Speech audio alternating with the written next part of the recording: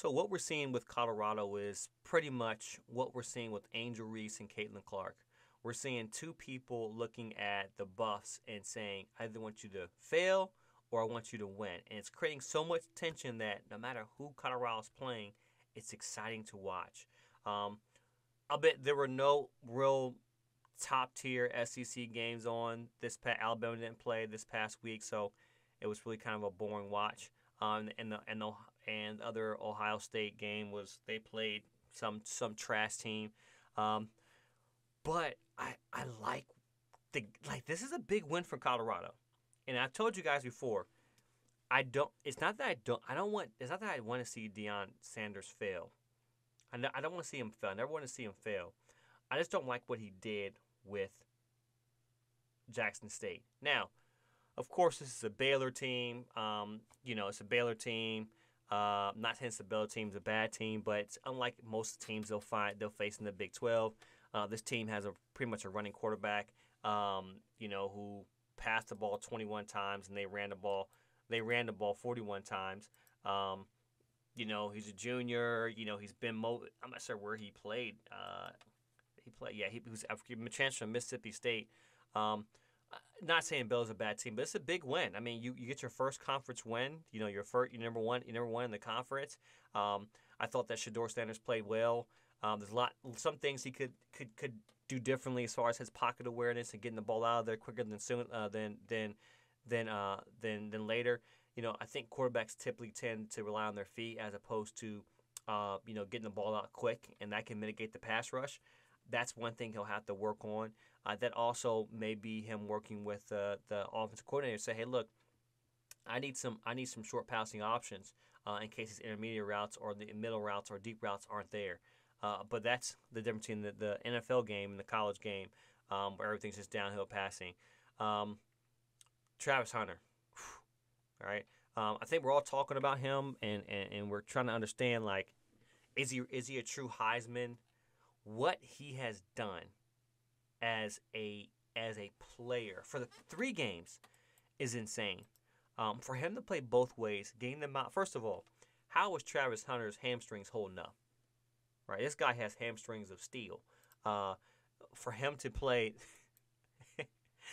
for him to play both sides of the ball, and just, I mean, he's playing defensive snaps, right? His numbers, like with this, look, Travis Hunter's numbers this season, 7 for. So I'm gonna start at the beginning of the season. 7 for 132, 3 touchdowns, 10 for 110, 13 for 100, 7 for 130. And at College State he has 2 touchdowns. So he has in 4 games he has 37 receptions, 472 yards, and 5 touchdowns. So you can guarantee out of him on offense that he's getting at least 1 touchdown. He's gonna give you 115 yards per game. And he's gonna give you about 7 receptions, about not 8 receptions. That's legit, and that's just on offense. Not only that, he's playing majority of the game, almost every snap on defense. We have never seen this type of dual athlete before in football at all. We've seen guys who may switch back and forth that have maybe their offensive talent and they play defense. And most of the time you see a guy like that, they play defense most of the time and they come over and play a couple plays on offense. This guy's playing every snap on offense and every snap on defense, and on offense he's there every single day, most of the time. Travis Hunter is a talent, and we can't look past that. We have to acknowledge that. Just being on the field, in an overtime game and making the game-saving tackle, a strip to win the game, after you just caught 7 passes for 130 yards. Yo, it's he's talented, 110%. Like, Love seeing him out there. He's just a talent, a talent, a talent, a talent, a talent. Um, I'm actually interested to see what happened to Sanders. I'm not sure where he went, his son, but uh, Colorado still has a tough schedule ahead of them. I still think that every game now being in the Big 12 and teams coming over, you got UCF, Kansas State, Cincinnati, Texas Tech, Utah, Oklahoma State, and Kansas is not tough. I mean, your schedule now is tough. It's a little bit tougher than because the Big 10 is just pretty much dispatched, or Big Pac-12 is pretty much just dispatched.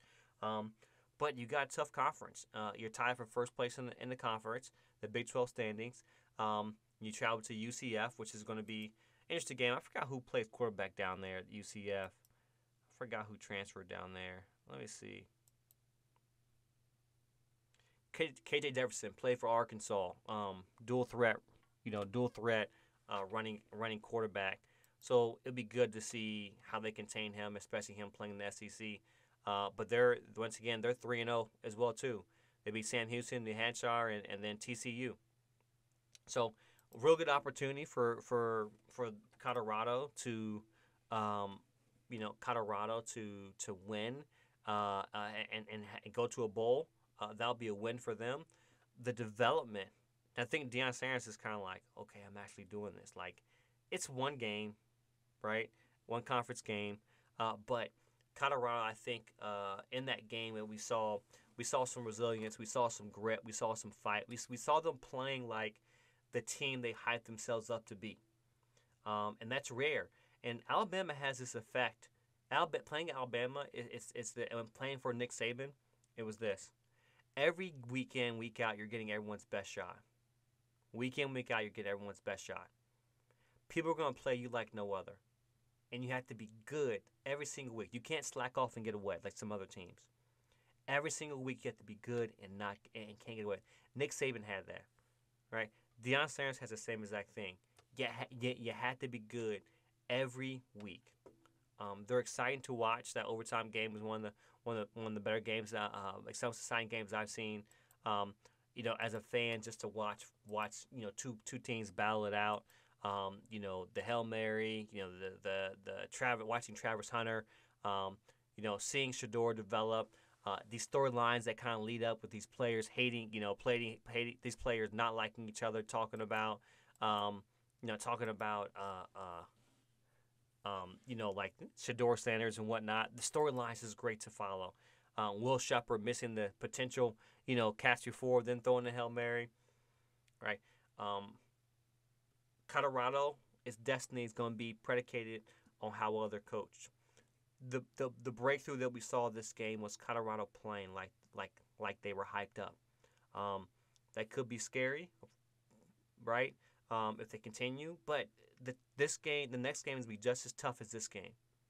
It's not going to get easier for them, and they're going to have to continue to compete. They're going to continue to have to coach.